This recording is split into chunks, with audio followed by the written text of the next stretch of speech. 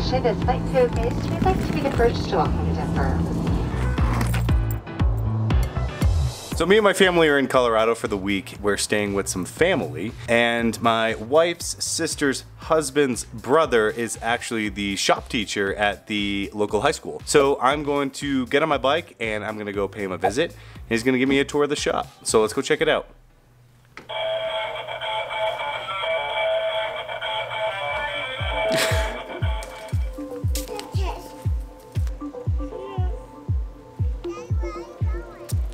Back. It's supposed to rain, so we'll see if I can get there before it does.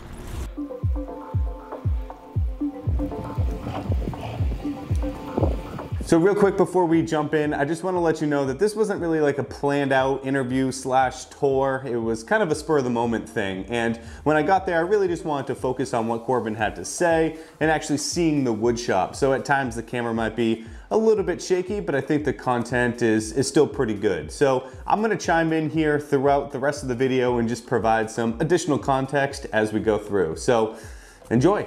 Our shop split 50-50, metal shop on that side, wood shop on this side.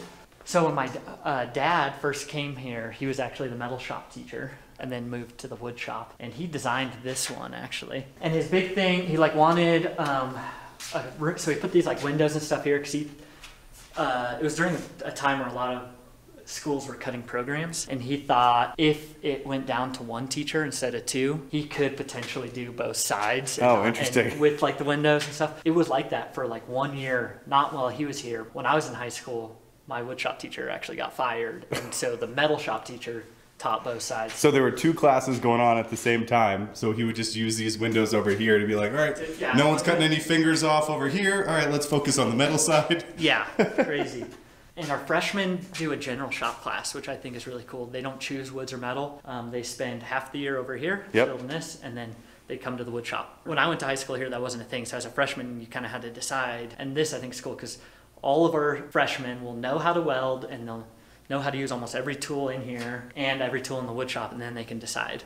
It's kind of our classroom, I guess, so to say, but we mainly use it for project planning and drafting. We spend the first half of the year doing mechanical drafting, drawing just the small things, do a lot of board drafting, and then go into like SketchUp, and then we move into second semester architectural. So then Corbin took me into the wood shop, and what I thought was super interesting is that the layout hasn't changed in over 30 years. Now, personally speaking, I'm always reorganizing my shop to improve my efficiency, but with the high school wood shop, they take a different approach to how things are laid out. So this is the wood shop. This is the wood shop. It's not all that different than how it was when my dad was here. Actually, we tried to organize it, and I guess we kind of call it like safety tolerances. So like everything over here is stuff you can get your hands fairly close to. Your lathes, your drill press. Yep.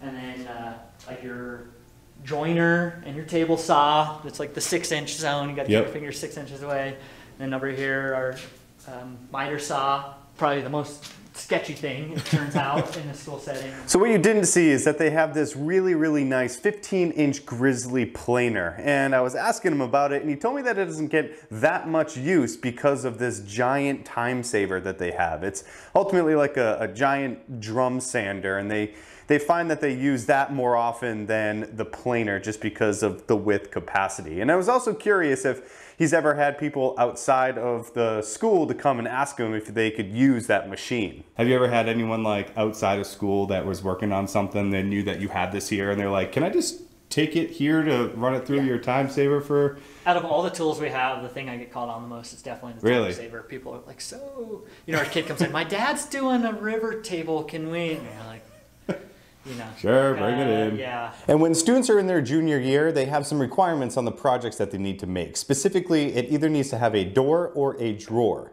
And to help construct the doors, they have 4 router tables set up in the shop to help with the process. My router tables I have set up, but I try to set this up to make a raised panel door. So they start here and go in a circle. It finishes with the door. They do this cut here. Do that one here. On that nice little jig there. A little backer piece so it reduces any of the tear out. Yep, and then after they do those pieces, and then come over here and cut their groove for the panel on this guy. And then the big panel bit, They have multiple ways to do it. So this one is this guy. So it'll go through and cut it. You'll actually send it this way though, right? So it goes through that. They have other ones where you would send it this way. Oh.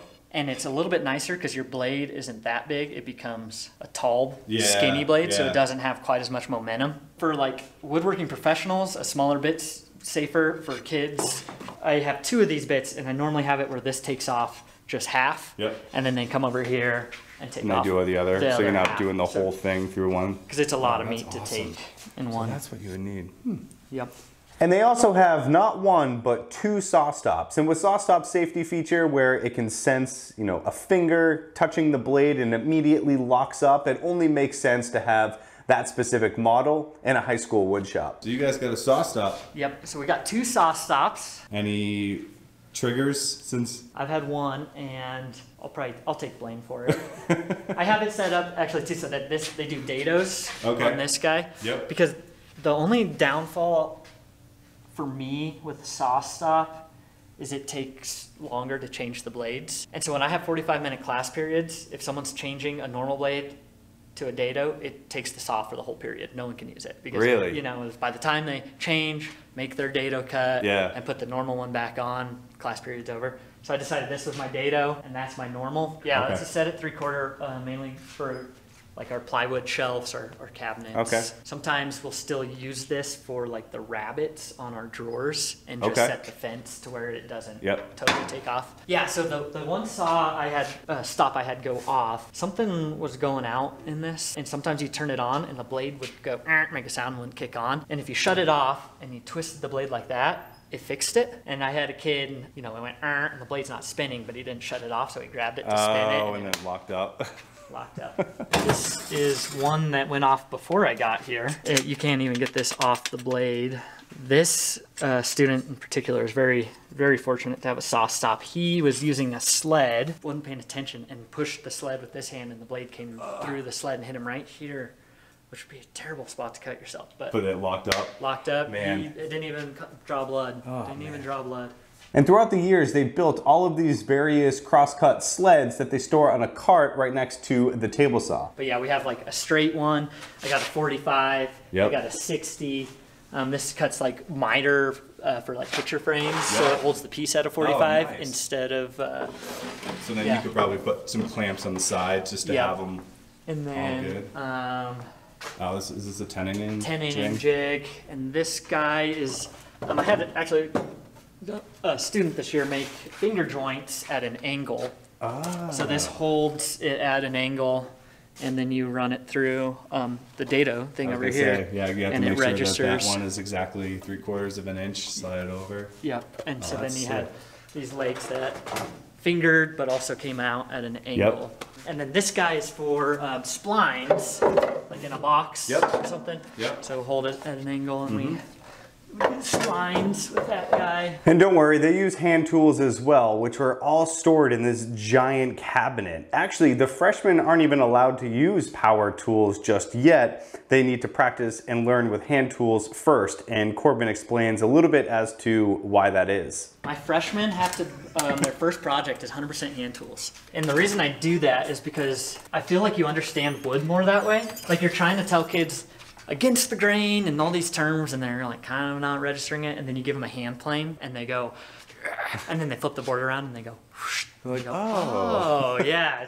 I think it's just something about hand tools that the kids get really frustrated, but they also start to learn. So what would they make with it? Their hand tool project is this coasters. They can choose which base they want to make. And that's scrap. I pull out of my scrap bin. And they glue it up, and it's all different thicknesses, and they got to hand plane that and drill those holes, and that's all hand tools. And nice. That little hand crank drill press, you can imagine, comes real important, especially for this space. Yeah, because you want for it to sit flat. Yeah. I have kids that get impatient waiting for that, and they try to do it with the old school hand, and it's just like crooked as all it could be. And they have this giant lumber storage room, which is a million times better than this mess that I got going on back here. I'll deal with that eventually. Yeah, so we got alder, poplar, cherry, oak, red oak, pine, hickory, maple, walnut, cedar, wormy maple. They spend the first semester after doing safety. We'll do like skills tests. They'll make like picture frame, but every corner has to be a different wood joint. Then they spend like a couple months planning. They draft their project. We have a bill of materials they go through and they try to calculate how much wood they need, how much that wood will cost, and then they pay 50% of what their project would cost at the beginning of the year. They build it, and then at the end of the year, they pay the other 50%. So far, we've talked about the history of the building, the classroom, how the woodshop is organized, the different tools in there, the routers, the table saws, the hand tools. And before we talk about the end of the year fair, here are a few other things that I thought were really cool. So Corbin also showed me that he has a Shaper Origin kind of tucked away in one of the rooms, and he mentioned that he's going to introduce it to his students, but first they need to learn about all of the general and tool safety for all of the other tools that they have in the woodshop. They also have a finishing room which is closed off from the rest of the shop, and it even has a built-in exhaust system. He also showed me a student's hand-drawn plans for an entertainment system, and I was super impressed about how detailed that was, especially being hand-drawn. And then we took a look at the dust collection system. So everything is built into the shop and it all gets deposited to a big barrel outside of the building. Corbin's mentioned a few times that his dad was the woodshop teacher for 30 years. So your dad was the shop teacher? Yep. Okay. And for you said at 30 years. For 30 years. Wow. At one point, well, he taught here for 30 years. I think 1 year in the metal shop. Yep. 29 years in the wood shop. And sadly, Corbin's dad is no longer with us. I think it's awesome that Corbin's carrying on the legacy, but he did mention that he's got some pretty big shoes to fill. Specifically referring to the end of year fair. And that's a time when all of the students get the chance to show off the projects that they've built throughout the year, and all of the families come and they all take a look and see all of their work. But tons of like beds with underdressers and yeah, the stuff. So it was, I think, probably disappointing for most people in the community, but I felt pretty good about it. Corbin actually sent me a bunch of photos from one of the previous fairs, and we're going to end the video with a quick little slideshow on all of the students' projects.